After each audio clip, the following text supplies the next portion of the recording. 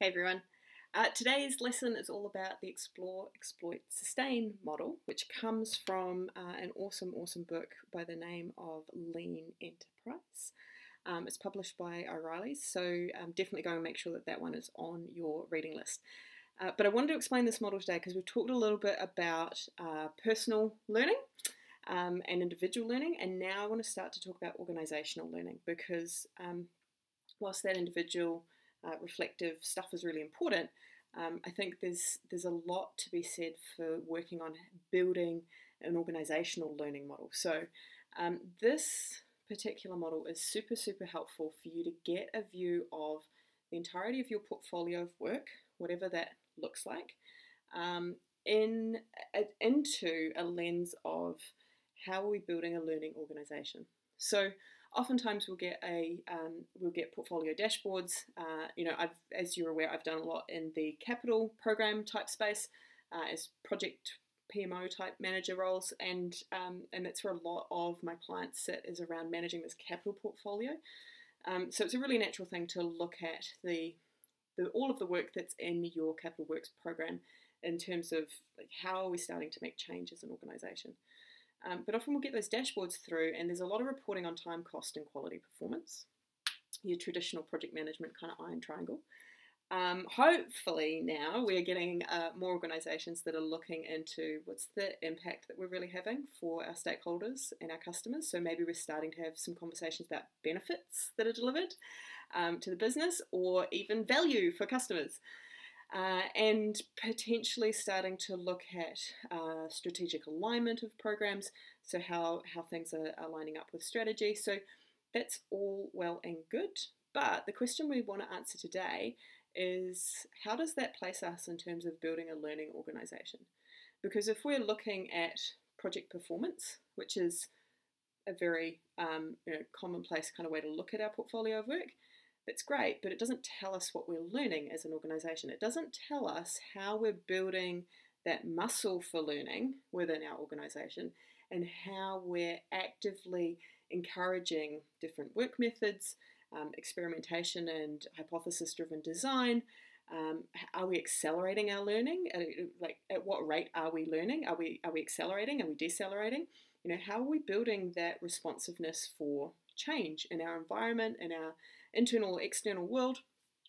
And so this model is about taking all of that work that you've already got that's in place and simply changing the perspective slightly to say, okay, how does this enable us to learn as an organisation, this work, whether it be the content of the work itself or the process by which that work comes into being. And so the model's super simple. I've explained this before and I'll explain it again, but there's a lot of information out there about this model. So explore, exploit, sustain. 3 super simple categories. And all you're going to do is take your existing work today and start to look at where does that work fall within one of these 3 categories. So first up, exploration. This is about where we may have an idea for a new product, a new service, a new way of working, and we're not too sure whether or not it's going to have the impact that we expect yet. We're going to go through some kind of exploratory phase. Now, in most organisations, that'll look like writing requirements documents, doing designs, all of those sorts of activities. But really, at its core, exploration is about what's the smallest thing that I can do to test whether or not my idea is going to have the intended impact that we're looking for, whether that be in terms of monetary type values, cost efficiencies, productivity, revenue growth for our business, or value for customers. Like, is this something that customers actually want? Maybe we're prototyping products, those types of things. So exploration is about how do we start to explore those ideas? And you will likely have a bunch of projects or pieces of work that you could say legitimately, we're not too sure exactly the impact that this is going to have, but they can all sit in the explore mode. And then your second category is about what are we exploiting?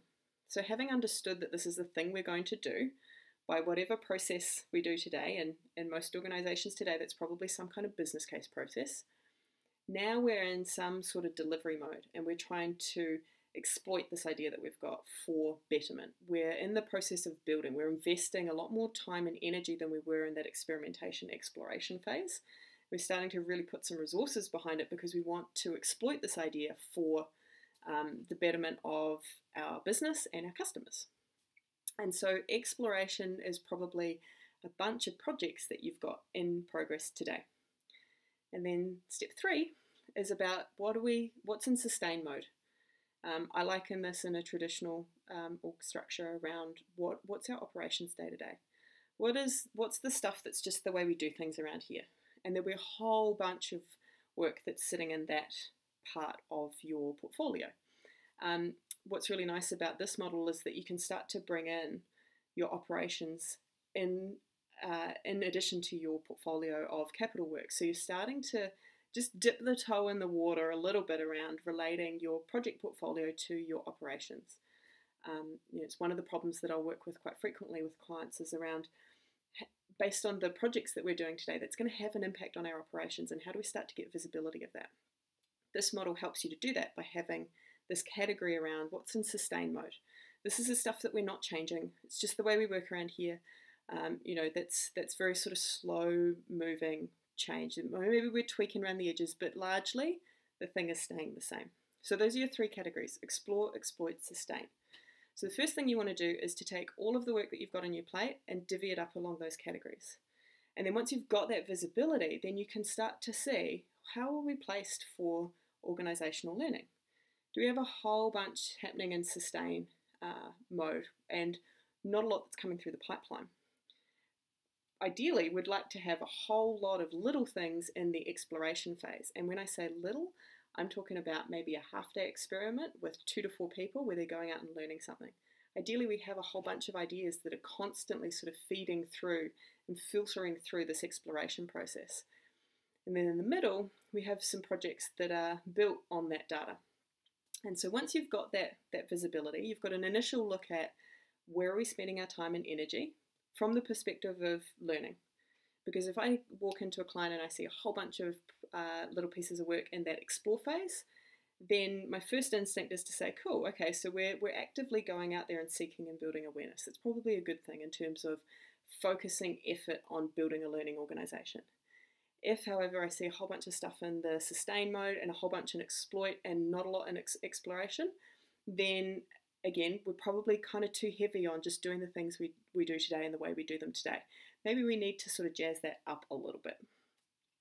So that's sort of the first perspective that it gives you. And then the second layer that you get to bring into all of this is, how well are we doing that exploration and that exploitation and that sustainment phase? And what I mean by that is, what categorizes a piece of work in exploration versus a piece of work that's in exploit? What happens for a piece of work to move between those columns? If we were looking at a board that said from left to right, what is it that triggers a piece of work to move from exploration into exploitation? What's that process? And I'd argue that if it's your business case process, then a lot of that work that's in exploration is probably far too big to genuinely be sitting there. And so you might start to look at, how can we invest a smaller amount of our time and energy into understanding whether or not this work is going to have the impact that it needs to? Because everyone knows writing a business case is a lot of work for your organization. Maybe not for you directly, but for your teams. It's a lot of work to go through that process of building all of this up, only to then, potentially be set back to the drawing board. So that secondary layer of how well are we operating in each of these areas can be really helpful to start to improve. So not from the perspective of we're beating ourselves up that we're not doing well, but how do we get better at exploration? What does it look like if, instead of spending time and energy on gathering requirements and filling in all those cost tables, what if we said, actually, that's too much investment and we want to go the stage before? And what is that half day, couple of people, figuring out whether our idea is going to have the impact or not?